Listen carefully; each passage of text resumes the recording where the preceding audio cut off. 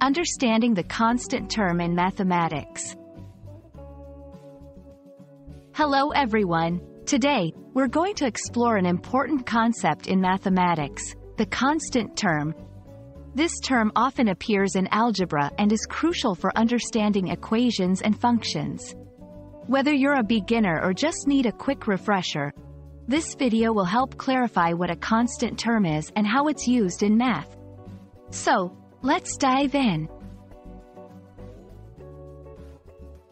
A constant term in mathematics is a number that does not change. It's a value that remains the same, regardless of the values of other variables in an equation.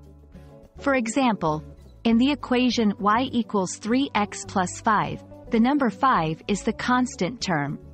It's called constant because it doesn't vary like the variable term, which in this case is 3x.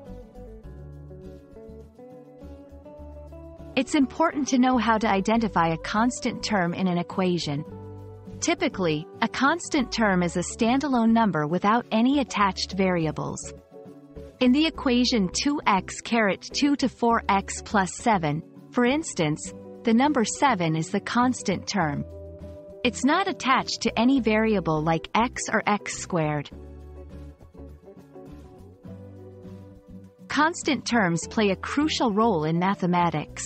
They are essential in forming equations. They complete the structure of an equation, determining the y-intercept in a linear equation.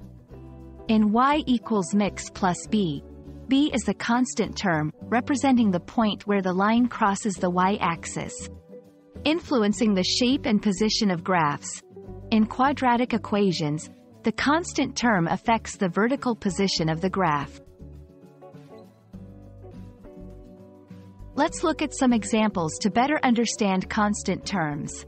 1. 3x plus 6 equals 0. Here, 6 is the constant term. 2. Y equals minus 2x squared plus 4x1. The constant term is minus 1. Try identifying the constant terms in these equations. X squared plus 4x plus 8 equals 0. Y equals 9 to 3x. I hope this video helps clarify what a constant term is and how it plays a vital role in mathematics. Remember, the constant term is the unchanging number in an equation.